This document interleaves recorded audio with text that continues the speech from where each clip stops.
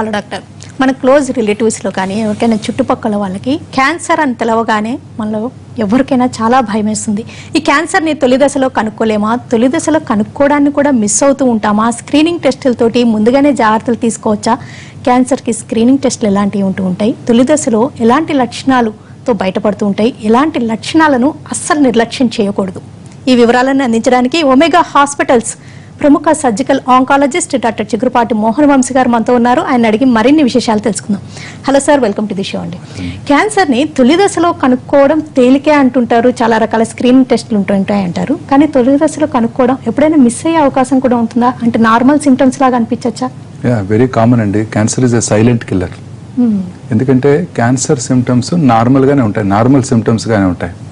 ఎక్కడ క్యాన్సర్ వచ్చినా కూడా దాన్ని నార్మల్ సిమ్టమ్స్గా మిస్టేక్ చేసుకోవడానికి అవకాశం ఉంటుంది. అందుకే అందరూ కూడా లేట్ స్టేజ్లోనే వస్తుంటారు. వాళ్ళ తప్పు కాదు అది.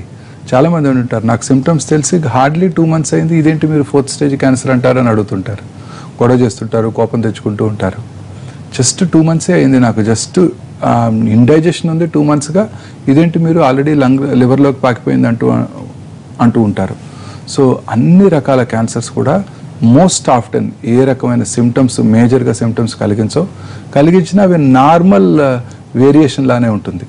ఉదాహరణకి ఓరల్ క్యావిటీ నుంచి మనం చూసినట్టయితే ఓరల్ క్యాన్సర్స్ చిన్న మానని పుండేదో ఉంటుంది, లేదా ఎరుపు తెలుపు మిళితమైన ప్యాచెస్ ఉంటాయి, నార్మల్గానే ఉంటుంటాయి. అది ఏ రకమైన నొప్పి కలిగించవు, అందుకని అందరూ అశ్రద్ధ చేస్తుంటారు.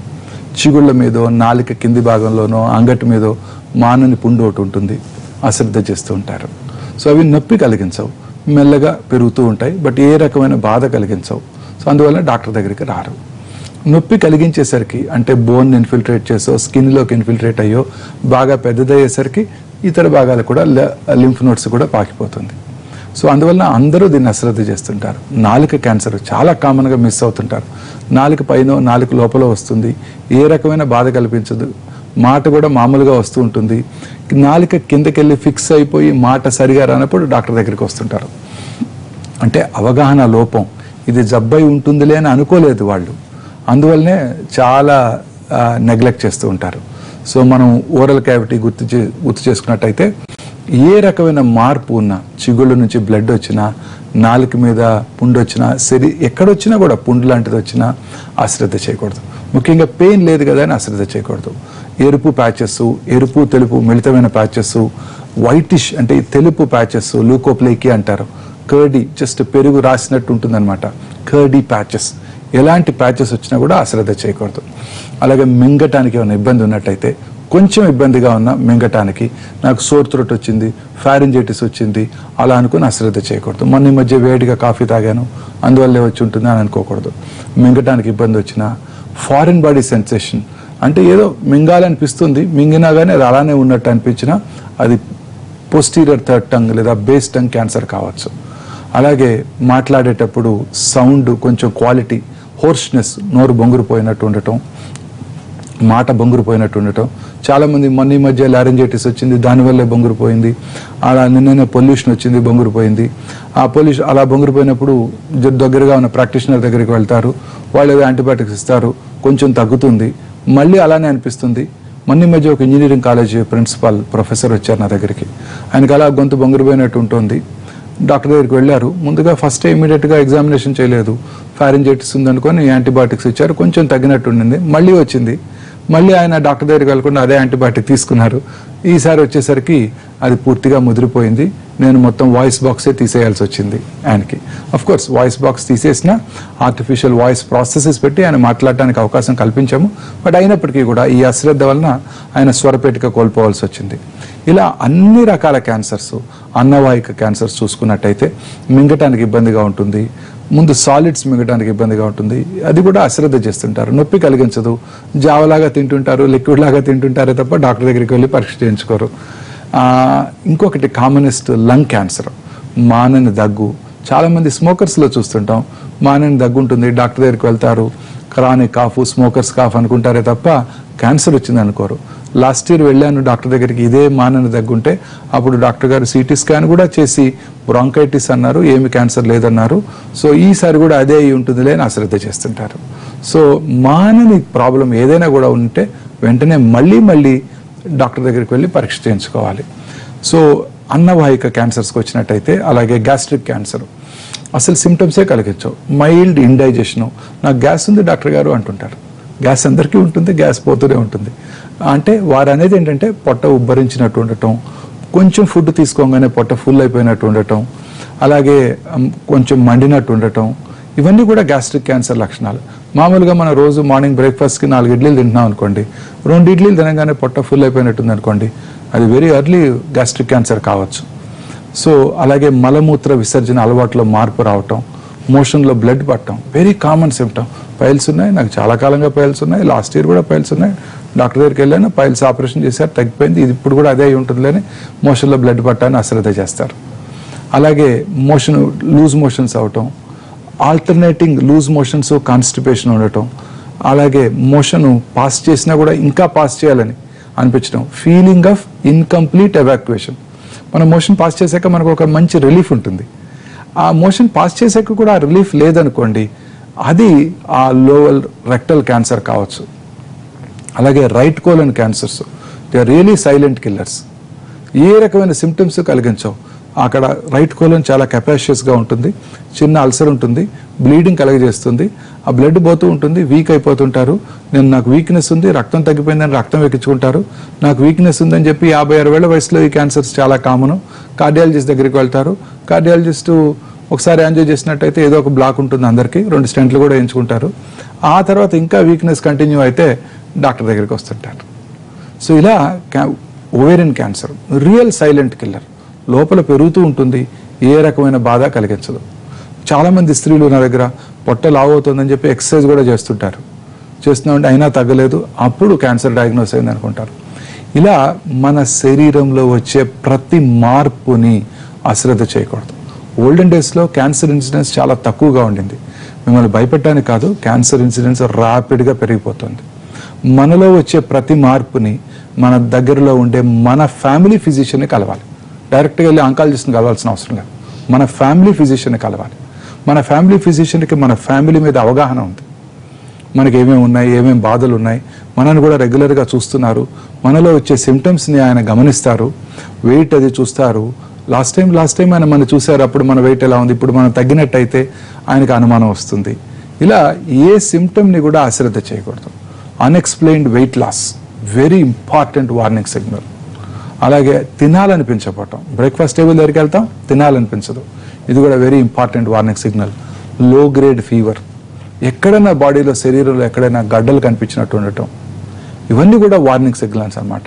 సో ఎటువంటి మార్పుని మనం అశ్రద్ధ చేయకూడదు. అశ్రద్ధ చేయకుండా మన దగ్గరలో ఉన్న మన ఫ్యామిలీ ఫిజిషియన్ కలిస్తే ఆయన దానికి వైద్యం చేస్తారు. ఒకవేళ తగ్గకపోయినట్టయితే ఆయనే మళ్ళీ ఫర్దర్గా టెస్టులు చేస్తారు. ఉదాహరణకి పొట్ట ఫుల్ అయినట్టుంది అనుకోండి, వెంటనే ఎండోస్కోపీ ఆర్డర్ చేయరు, యాసిడిటీ ఉండొచ్చు, దానికి ఏదో మెడిసిన్స్ ఇస్తారు. మళ్ళీ తగ్గకపోయినట్టయితే మళ్ళీ అదే డాక్టర్ని సంప్రదించినట్టయితే, ఓహో లాస్ట్ టైం మెడిసిన్ ఇచ్చినప్పుడు కూడా తగ్గలేదు, ఈసారి ప్రాబబ్లీ లోపల ఏదో ఉన్నదని ఆయన రిఫర్ చేయవచ్చు ఆంకాలజిస్ట్ దగ్గరికి. సో మన ఫ్యామిలీ ఫిజిషియన్ కలవటం, ఎటువంటి మార్పుని అశ్రద్ధ చేయకుండా ఉండటం చాలా ఇంపార్టెంట్. అంటే వార్నింగ్ సైన్స్ లేదా అశ్రద్ధ చేయకుండా ఉండడం, ఇవి మీరు చెప్తున్నారు. కానీ కొంతమందిని చూస్తుంటారు, మీరే చూస్తుంటారు, జనరల్ చెకప్కి వెళ్ళానండి సంథింగ్ చేంజ్ అన్నారు, సైలెంట్ కిల్లర్. అంటే ఇలాంటి లాస్ట్ వీక్ ఒక పేషెంట్ చూశానండి, 64 ఏళ్ళు ఉన్నాయి ఆయనకి, జస్ట్ కాఫ్ అండ్ కోల్డ్ అనుకుంటా డాక్టర్ దగ్గరికి వెళ్తే ఆయన ఎక్స్రే తీస్తే చిన్న షాడో కనపడింది. సో నా దగ్గరికి వచ్చారు, షాడో కనపడగానే నేను డైరెక్ట్గా ఎక్స్రే చూడగానే ఇది ఆబ్వియస్గా malignancy, of course he was a smoker. So malignancy అని అనుకొని నేను సిటీ స్కాన్, ఆ తర్వాత బయాప్సీ చేసి పెట్ స్కాన్ కూడా చేశాను. బోన్ మెట్స్ ఉన్నాయి ఆయనకి, ఎస్పెషల్లీ ఎసిటాబులం అంటే ఈ తుంటి ఎముక దగ్గర జాయింట్ తుంటి కీలు దగ్గర మెటాస్టాసిస్ ఉన్నాయి. సో లంగ్ క్యాన్సరే కాదు, లంగ్ క్యాన్సర్, బోన్స్ కూడా పాకిపోయింది. ఆయనకేం సిమ్టమ్స్ లేవు, హ్యాపీగా ఉన్నారు ఆయన. జనరల్ గా ఇలా చూసినప్పుడు జనరల్ గా పేషెంట్ ని బయట కూర్చోబెట్టి అటెండర్స్ కి బ్రీఫ్ చేస్తాం ఫస్ట్. ఇక్కడ అలా బ్రీఫ్ చేయకపోతే ఆ పిల్లలు వాళ్ళకేం తెలుసు, నాకే డైరెక్ట్ గా చెప్పండి అన్నారు ఆయన. సో చెప్పాను, అయ్యా ఇది లంగ్ క్యాన్సర్, ఇలా తుంటి ఎముక దగ్గర కీల్ దగ్గర పాకిపోయింది, మీరు ఇంకా నడవకూడదు, ఎందుకంటే ఆ బోన్ చాలా వీకెన్ అయిపోతుంది. వెయిట్ బేరింగ్ బోన్స్, ఇప్పుడు ఈ కింద భాగం బోన్స్ అన్ని మన బరువు మోస్తాయి, బోన్స్ అన్ని గట్టిగా ఉండి మన బరువు మోయాలి. ఆ బోన్లో జబ్బు వచ్చినట్టయితే అది వీకెన్ అయిపోతుంది. ఈయన మెట్లు దిగినప్పుడు నడిచినప్పుడు ఒక కాలు మీద వెయిట్ పెడితే ఆ బోన్ ఇరిగిపోయింది అనుకోండి, జీవితాంతం బెడ్ మీద పడిపోతారు. ఎందుకంటే ఆ పెథలాజికల్ ఫ్రాక్చర్ అంటారు దాన్ని. డ్యామేజ్ అయిన బోను అంటే క్యాన్సర్ వల్ల డ్యామేజ్ అయిన బోను, ఎస్పెషల్లీ ఆ హిప్ జాయింట్ దగ్గర వచ్చినప్పుడు life long you will suffer if it is fractured అనమాట. సో అందుకని మీరు బెడ్ రెస్ట్లో ఉండాలి, ఇంకా నడవకూడదు, వీల్ చైర్లో వెళ్ళండి, బోన్ స్ట్రెంథనింగ్ ఇంజెక్షన్స్, రేడియేషన్ గట్రా ఇవ్వాల్సి ఉంటుందని చెప్తే ఆయనకి చాలా కోపం వచ్చింది. నిన్న రాత్రి నేను షటిల్ ఆడుకున్నాను, నాకు క్యాన్సర్ వచ్చిందంటావా అని తిట్టి వెళ్ళిపోయాడు. So it's such a silent killer. అంటే అంత ఎనర్జెటిక్ గా ఉన్నారు, లోపల అంత జబ్బు చాలా కామన్ గా చూస్తున్నాం. చాలా ఎల్డర్లీ పేషెంట్స్ చాలా మంది అంతా బాగానే ఉన్నారు, నాకు బాగున్నారు, చిన్న సిమ్టమ్ నమ్మలేకపోతున్నారు, కోపం వస్తుంది.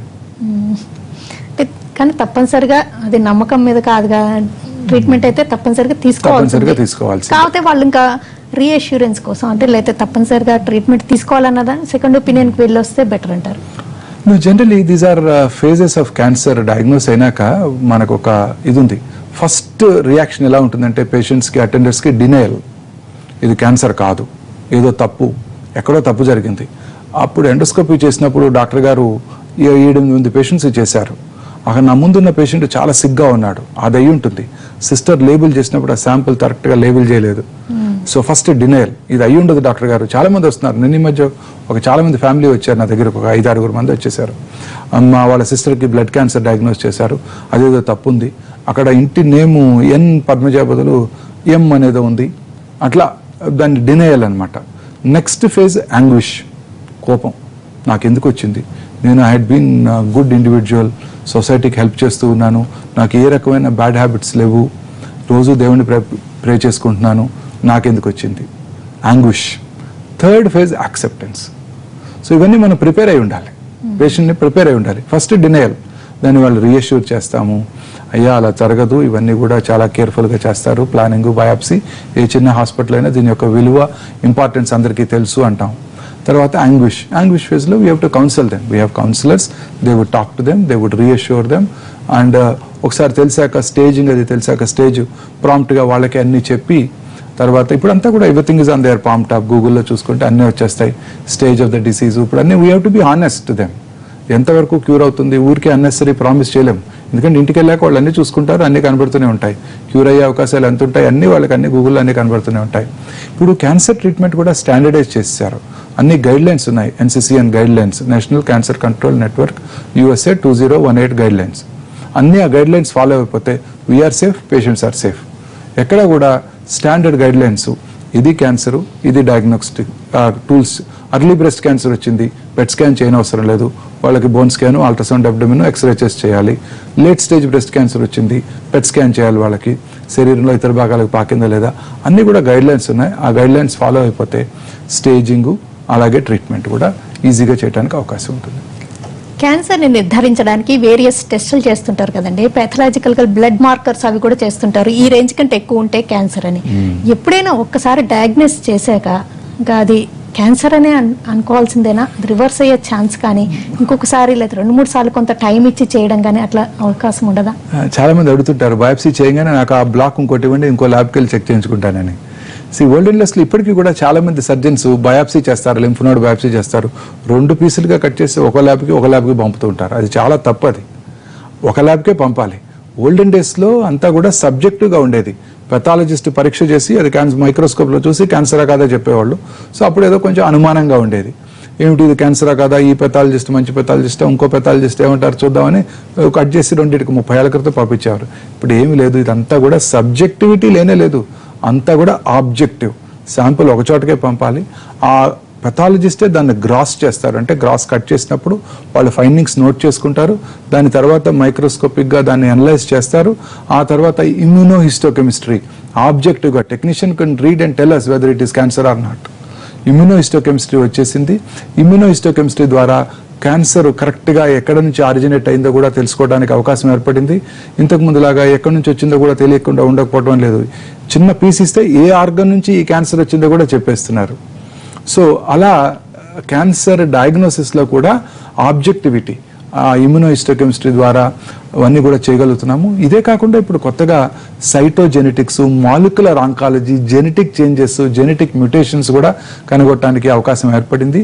దీన్నే క్యాన్సర్ ట్రీట్మెంట్లో చాలా మంది అడుగుతుంటారు, ఏంటి ఏం మార్పులు లేవా, గత 25 ఏళ్ళకి ఇదే ట్రీట్మెంట్, ఇదే సర్జరీ, ఇదే కీమో, ఇదే రేడియేషన్, ఏమి కొత్త డిస్కవరీస్ లేవా అని అడుగుతుంటారు. ఇప్పుడు కొత్తగా అనేక రకాలుగా క్యాన్సర్ శాంపుల్ని అనలైజ్ చేస్తున్నారు. దీన్నే మాలిక్యులర్ ఆంకలాజికల్ టెస్టింగ్ అంటారు, లేదా ఫౌండేషన్ 1 మెడిసిన్ అంటారు. అనేక రకాలైన క్యాన్సర్స్కి ఇప్పుడు ఈ ఫౌండేషన్ 1 టెస్టింగ్ ద్వారా జెనెటిక్ మ్యూటేషన్, ఏ మ్యూటేషన్ వల్ల ఈ క్యాన్సర్ వచ్చింది, 499 జీన్ టెస్టింగ్ చేస్తున్నారు. ఇప్పుడు కొత్తగా వచ్చిన NGS నెక్స్ట్ జనరేషన్ సీక్వెన్సింగ్లో అన్ని హైదరాబాద్లోనే అందుబాటులో ఉన్నాయి. అది ఒక చిన్న శాంపుల్ ఇచ్చినట్టయితే వాళ్ళు ఆ శాంపుల్ని ఇప్పుడు శాంపుల్ కూడా ఏమైనా అవసరం లేదు, లిక్విడ్ బయాప్సీ అందుబాటులోకి వచ్చింది. అంటే just 4th stage cancer patient, అంటే అడ్వాన్స్డ్ క్యాన్సర్స్లో ముఖ్యంగా చాలాసార్లు చూస్తున్నాం, just 10 ml of blood draw చేసి ఆ బ్లడ్ని కనుక టెస్టింగ్ పంపిస్తే ఆ బ్లడ్లో సర్క్యులేటింగ్ ట్యూమర్ సెల్స్ ఉంటాయి. ఆ సర్క్యులేటింగ్ ట్యూమర్ సెల్స్ని ఐడెంటిఫై చేస్తున్నారు. సర్క్యులేటింగ్ ట్యూమర్ ఫ్రీ DNA ఉంటుంది. ఆ ట్యూమర్ సెల్స్ని కల్చర్ చేస్తున్నారు. మనం ఎలాగైతే యూరిన్ కల్చర్ చేసి ఏ రకమైన ఆర్గానిజం గ్రో అయింది, ఏ రకమైన యాంటీబయాటిక్స్కి ఇలా లొంగుతుంది అనే తెలుసుకునే విధానం క్యాన్సర్లో కూడా వచ్చేసింది. ఆ సర్క్యులేటింగ్ ట్యూమర్ సెల్స్ని ఇన్ విట్రో అంటే ల్యాబ్లో కల్చర్ చేసి వాటిని ఏ రకమైన యాంటీ నియోప్లాస్టిక్ ఏజెంట్, కీమోథెరపీ ఏజెంట్కి లొంగుతుందో తెలుసుకునే టెక్నాలజీ అందుబాటులోకి వచ్చింది. అలాగే సర్క్యులేటింగ్ ట్యూమర్ ఫ్రీ DNA తీసుకొని జెనెటిక్ టెస్టింగ్ చేసి జెనెటిక్ మ్యూటేషన్, ఏ మ్యూటేషన్ వల్ల ఈ క్యాన్సర్ వచ్చింది, డ్రైవర్ మ్యూటేషన్ అంటారు, 7-8 మ్యూటేషన్స్ ఉండొచ్చు, డ్రైవర్ మ్యూటేషన్ అంటారు. ఆ మ్యూటేషన్ ఐడెంటిఫై చేసి ఆ మ్యూటేషన్ టార్గెట్ చేసే టాబ్లెట్స్ కూడా అందుబాటులోకి వస్తున్నాయి. సో ఇప్పుడు ఇంతకుముందులాగా టిష్యూ కూడా తీయాల్సిన అవసరం లేదు, లిక్విడ్ బయాప్సీ చాలా కామన్గా చూస్తున్నాం. చిన్న లేషన్ వస్తుంది లంగ్లోనో, లేకపోతే చిన్న లింఫ్ నోడ్ ఉంటుంది లంగ్ పక్కన, బయాప్సీ చేయటం, సిటీ గైడెడ్ బయాప్సీ చేయటం కూడా చాలా కష్టం. ఒకసారి అటెంప్ట్ చేశారు, ఈబస్ అంటే endoscopic bronchoscopic ultrasound guided FNAC చేశారు. అందులో కూడా క్యాన్సర్ సెల్స్ ఉన్నాయా లేవా తెలియలేదు. ఏం చేయాలి డాక్టర్ గారు అని వస్తుంటారు. ఈ టీబీకి ట్రీట్మెంట్ స్టార్ట్ చేస్తుంటారు. జస్ట్ లిక్విడ్ బయాప్సీ, వారి బ్లడ్ తీసి టెస్ట్కి పంపిస్తే అందులో క్యాన్సర్ ఉంది లేని చెప్పగలుగుతున్నారు ఇప్పుడు లిక్విడ్ బయాప్సీ ద్వారా. సో లిక్విడ్ బయాప్సీ కానీ NGS టెస్టులు కానీ, అంటే ఈ లేటెస్ట్ డెవలప్మెంట్స్ అన్ని స్టడీ అంతా క్యాన్సర్ వచ్చాక, క్యాన్సర్ రాకముందే వచ్చే రిస్క్ ఉందా అనే స్క్రీనింగ్ టెస్టులు వాటికి ఇంకా రాలేదు, అంతవరకు రాలేదు. మనం చాలా మంది ఈ మధ్య NGS చేయించుకున్నారు. మన కొలీగ్స్, నాకు తెలిసిన వాళ్ళు కూడా వాళ్ళ జెనెటిక్ మ్యూటేషన్ టెస్టింగ్ చేయించుకున్నారు. దెర్ ఆర్ సమ్ మ్యూటేషన్స్, వాళ్ళలో కూడా సమ్ మ్యూటేషన్స్. ఇన్ఫాక్ట్ ఈ company main చీఫే who was giving this lecture, ఈ హిమ్సెల్ఫ్ వారే ఆ టెస్ట్ చేయించుకుని నాకు ఒక మ్యూటేషన్ పాజిటివ్గా ఉంది, ఒక డ్రైవర్ మ్యూటేషన్, నాకు కోలన్ క్యాన్సర్ వచ్చే అవకాశం ఉన్నట్టు కనబడుతోంది అని కూడా చెప్తున్నారు. బట్ ఇట్ సైన్స్ ఇంకా అంత ప్రోగ్రెస్ అవ్వలేదు. అంటే అట్లా తెలుసుకొని జాగ్రత్త తీసుకోవడం ఇప్పుడు నేను ఇంకా చేయించుకోలేదు, నాకు NGS నాకు కూడా ఉంది, అది చేయించుకుందామా, నాకు ఏదైనా క్యాన్సర్ వచ్చేది తెలుస్తుందా లేదా అనేదంటే ఇంకా సైన్స్ ఇంకా అంత డెవలప్ అవ్వలేదు. యాజ్ ఆఫ్ నౌ క్యాన్సర్ వచ్చిన వాళ్ళకి ఖచ్చితంగా జెనెటిక్ మ్యూటేషన్ ఏమిటి, ఆ మ్యూటేషన్ ఎలా టార్గెట్ చేయాలి, ఏ డ్రగ్ తో టార్గెట్ చేయాలి అని తెలుసుకునే వరకు వచ్చేసింది. డెవలప్మెంట్స్ వచ్చాయి. ఇప్పుడు ఉదాహరణకి ఇంతకు ముందు బ్రెస్ట్ క్యాన్సర్ ఉందనుకోండి, హర్సెప్టిన్ అనే మెడిసిన్ ఇస్తున్నాం, మీ అందరూ చాలా మంది తీసుకుంటుంటారు. బ్రెస్ట్ క్యాన్సర్ పేషెంట్ లో HER2 రిసెప్టార్ పాజిటివ్ ఉన్నట్టయితే హర్సెప్టిన్ అనే మెడిసిన్ ఇస్తున్నాం. అలాగే మన మధ్య ఒక ovarian cancer patient, advanced ovarian cancer patient 4-5 రకాల ట్రీట్మెంట్స్ తీసుకున్నాక మా దగ్గరకు వచ్చారు. ఫెయిల్ అయిపోయిన తర్వాత ఏం చేయాలి అంటే వాళ్ళకి ఈ టెస్ట్ చేయిస్తే వాళ్ళకు కూడా HER2 పాజిటివ్ వచ్చింది, వాళ్ళకి హర్సెప్టిన్ ఇచ్చాము, జబ్బు తగ్గిపోయింది. సో ఇంతకు ముందులాగా పెంచగలిగాం. ఇంతకు ముందు ఆర్గన్ బేస్డ్ ట్రీట్మెంట్, అంటే ఫ్యూచర్ ఆఫ్ ఆంకాలజీ ఎలా ఉండబోతుందంటే ఆర్గన్ బేస్డ్ ట్రీట్మెంట్ కాదు. బ్రెస్ట్ క్యాన్సర్ వస్తే ఏం వైద్యం చేయాలి, బ్రెస్ట్ క్యాన్సర్ కి ఎడ్రియామెసిన్ based ట్రీట్మెంటా, taxol based ట్రీట్మెంటా, colon cancer కి ఆక్సాలిప్లాటిన్ బేస్డ్ ట్రీట్మెంటా, ఇలా ఉండదు. ఇంకా ఫ్యూచర్ ఎలా ఉండబోతుందంటే ఆర్గన్ ఏదైనా కానీ మ్యూటేషన్ బేస్డ్ ట్రీట్మెంట్ అవుతుంది.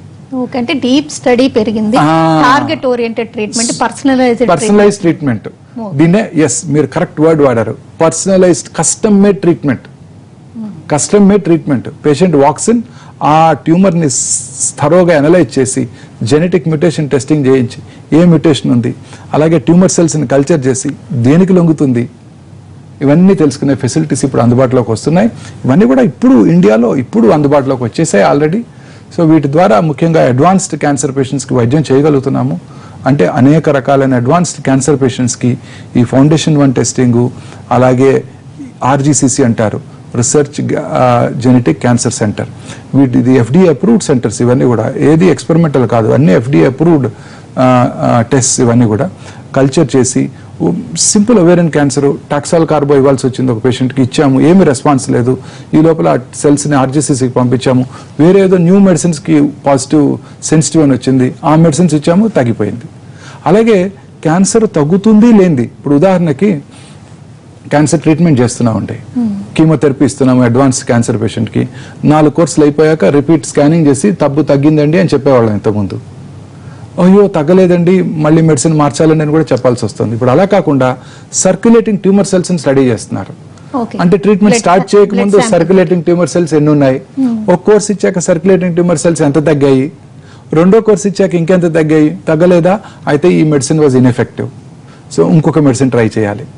ఇలా అనేక రకాలైన న్యూవర్ క్యాన్సర్ చికిత్స ఆప్షన్స్, ఈ ర్యాపిడ్ అడ్వాన్సెస్ ఇన్ దిస్ మీరు పెథాలజీలో జెనెటిక్ మ్యూటేషన్ టెస్టింగు, అలాగే ఈ cell circulating tumour cells count, circulating tumour సెల్స్ని culture చేసి ఏ రకమైన యాంటీ న్యూప్లాస్టిక్ ఏజెంట్ లొంగుతుంది, ఇలా వీటన్నిటి ద్వారా క్యాన్సర్ చాలామంది అడ్వాన్స్డ్ క్యాన్సర్ పేషెంట్స్కి మనం లైఫ్ స్పాన్ పెంచగలుగుతున్నాం. కానీ ఓన్లీ ప్రాబ్లం ఏంటంటే all these are ప్రొహిబిటివ్లీ expensive.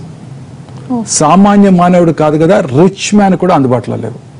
So చాలాసార్లు నాకు చాలామంది యంగ్స్టర్స్ వచ్చి ఇలా క్యాన్సర్ ఉంది, ఇలా క్యాన్సర్ ఉంది, ఏం చేయాలి అంటే నేను ఆన్సర్ చెప్పలేకపోతున్నాను. ఎందుకంటే చెప్తే ఇదేంటి డాక్టర్ గారు ఇంత ఎక్స్పెన్సివ్ మెడిసిన్, ఇంత ఎక్స్పెన్సివ్ టెస్టులు చెప్తున్నారు అనుకుంటున్నారు. చాలామంది అడుగుతున్నారు, ఏంటి డాక్టర్ గారు ఇలా ఎక్స్పెన్సివ్ టెస్టులు చెప్తున్నారు.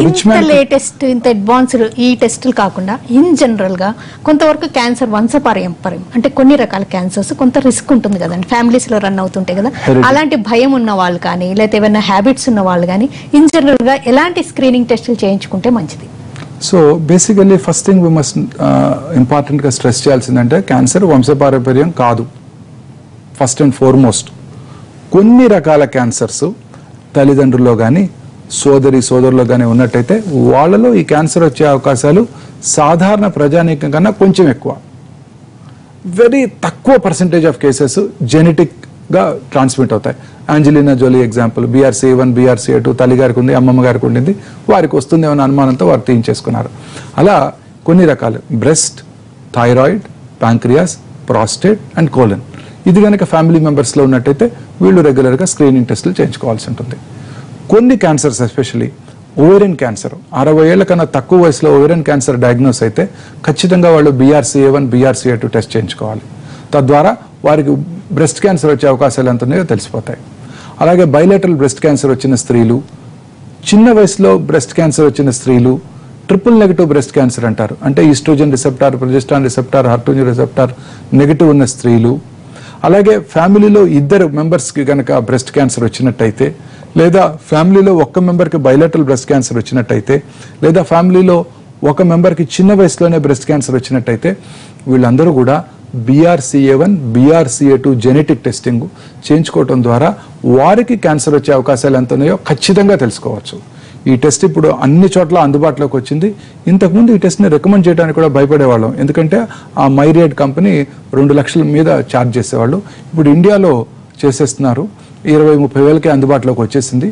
సో ఈ టెస్ట్ ఇప్పుడు కామన్ మ్యాన్ కూడా అందుబాటులోకి వచ్చింది. అంటే వీటితో పాటు మేల్ అయితే PSA టెస్ట్, ప్రతి పురుషుడు కూడా క్యాన్సర్ స్క్రీనింగ్ కోసం 50 ఏళ్ళు దాటినాక PSA పరీక్ష చేయించుకోవాల్సి ఉంటుంది. ప్రతి స్త్రీ మ్యామోగ్రఫీ పరీక్ష డెసిగ్నేటెడ్ ఇంటర్వెల్స్తో పాటు సంవత్సరానికి ఒకసారి పాప్స్మియర్ చేయించుకోవటం ద్వారా మనం సర్వైకల్ క్యాన్సర్ రావటాన్ని కూడా ముందుగా గుర్తించవచ్చు. ఓకేనండి డాక్టర్ మోహన్ వంశీ గారు, క్యాన్సర్ని తొలి దశలో ఎలా గుర్తించాలి, ఎలాంటి వార్నింగ్ సిగ్నల్స్ని అస్సలు నెగ్లెక్ట్ చేయకూడదు, అండ్ లేటెస్ట్ డెవలప్మెంట్స్ ఎలాంటివి చేసుకున్నట్టు rapid advancements cancer ట్రీట్మెంట్స్లో personalised treatments ఎలాంటివి అందుబాటులోకి వచ్చాయి, అండ్ స్క్రీనింగ్ టెస్ట్లు ఇన్ జనరల్గా ఎలాంటివి చేయించుకోవాలో వివరంగా తెలియజేసినందుకు థ్యాంక్స్. Thank you madam. ఇది ఇవాల్టి హలో డాక్టర్.